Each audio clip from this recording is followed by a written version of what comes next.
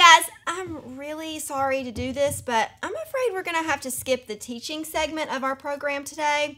Let me explain. Our big idea is creativity. Creativity is using your imagination to do something unique. The animal is the bowerbird and the color is tie-dye.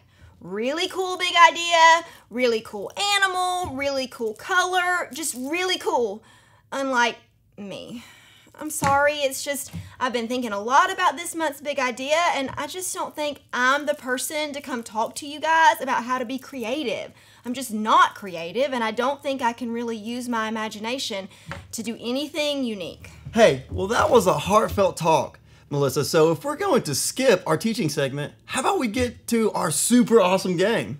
Wait, game? I didn't know you planned a game. I know, I sort of just came up with it. Wow, really? See, this is what I'm talking about, Tucker. You're creative. I'm not creative at all. That's nice. Okay, so I need 2 brave volunteers who aren't afraid of anything. Your teacher's going to help and pick 2 volunteers. Oh, crap. Great. That's awesome. Well, Tucker, what are we gonna do with the sauce and the noodles? I'm not sure this is a great idea. Come on, Melissa. Who's the creative one between us? Well, you are, I guess. Exactly. Okay, I have my brave volunteers, and here's how the game is played. It's very simple. One volunteer will try to transport as much spaghetti sauce to the center of the bowl in 30 seconds, only using a large fork. So just like that. The other volunteer's job will be to transport as much spaghetti noodles as they possibly can to the center bowl using only a ladle. Volunteers, have your tools ready.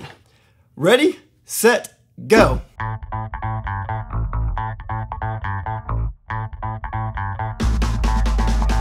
Fix me some lunch!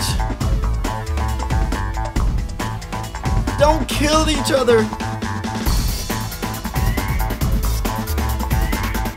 There's noodles flying all over the place.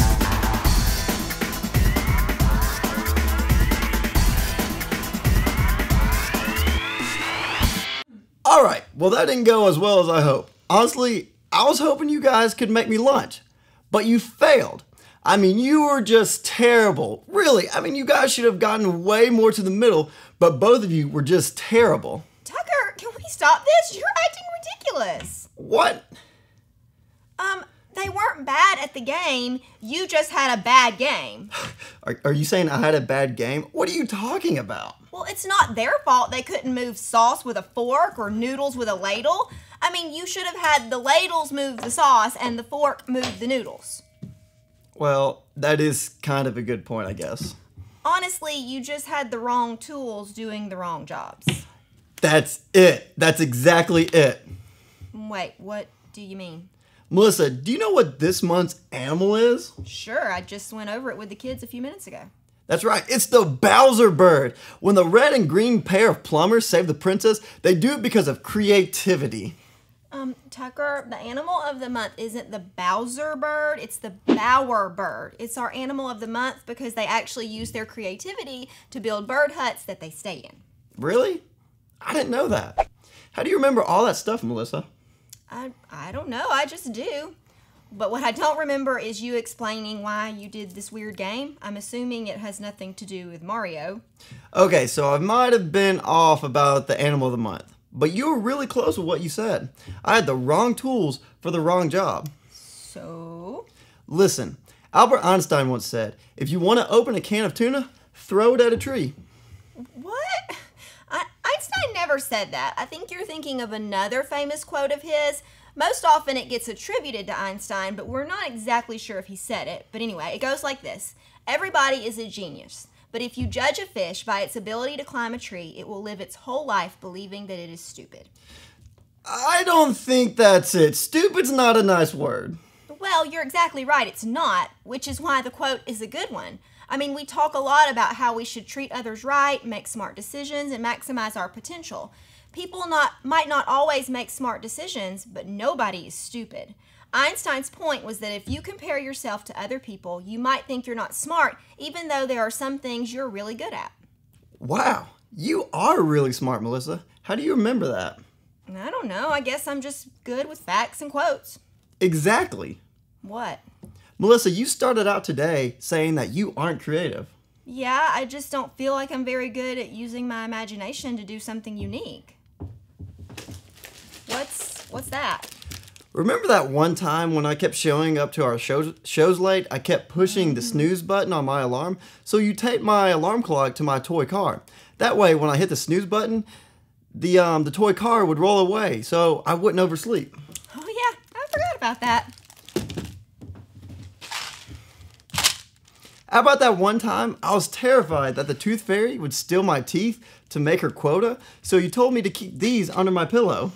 Yeah, that was a really weird phobia that you had. Or how about that one time that I kept forgetting how to tie my shoes, so you made me belt shoes, the laceless shoe. I didn't make those, you did. I bought you a pair of Velcro shoes the next week. Yeah, those worked really well too. But what's with all this stuff, Tucker?